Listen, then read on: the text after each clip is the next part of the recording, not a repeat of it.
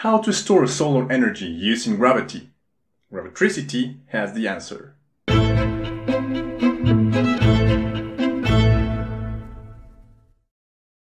Welcome to a new episode of Green Up Tribe, your green energy channel. Renewable energy generation grows around the world as the need to store it. Perhaps gravitational potential energy is part of the solution.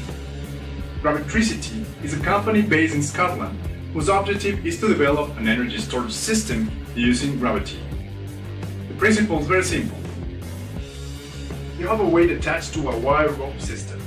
The weight is raised with an electric motor powered by any energy source, preferably a renewable one like solar or wind. Once the weight is up, you can release the stored energy when needed.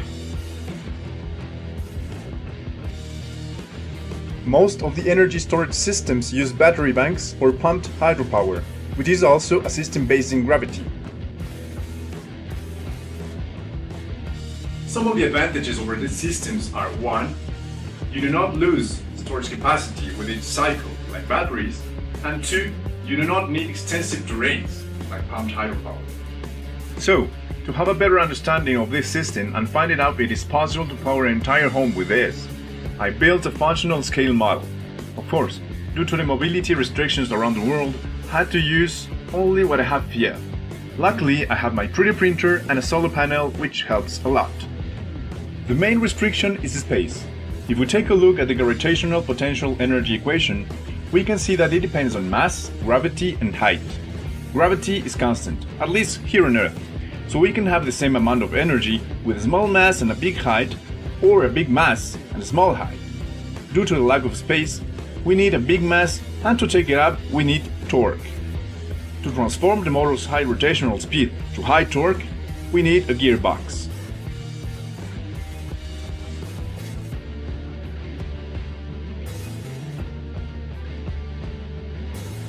This is the prototype.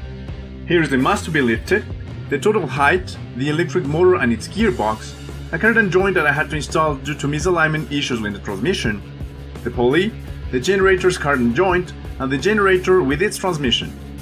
With this design, I cannot use the same motor as a generator as the Gravitricity system does because of the gearbox, so I installed a small alternator at the other end of the pulley. The system has 2 energy sources, a connection to the solar panel to make it work as it should in normal conditions, and a grid tie source to test the system when steady energy flow is required. Once the prototype was installed, it was time for testing. In general, it works very well connected to the grid or the solar panel. The maximum weight used is 2 kilograms. Even when the motor and the gearbox can withstand more, with this weight problems started to show. So we can say that this is the limit for this design, and for this reason the system's storage capacity is 15 joules and reaches 0.2 watts of input power when the sun is shining. Well, actually it's around 80% of the solar panel capacity due to the unavoidable shadows inside home.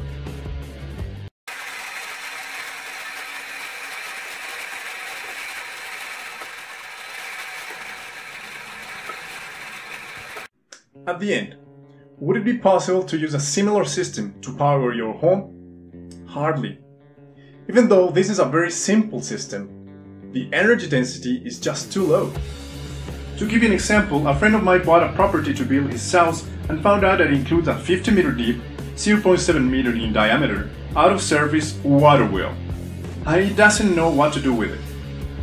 If he would like to use it to build a Gravitricity system, he would need to use an 8 tons weight to replace a small off-grid solar system with a lead battery with 0.8 kilowatt-hour of storage capacity, more or less like a battery of the size of your car. And it would be useful to light some light bulbs. If he would like to use it and power his entire house, he needs a 30-ton weight and make 2 more homes with the same dimensions and use the same weight. That would be enough to store around 200 kilowatt-hour of energy per month.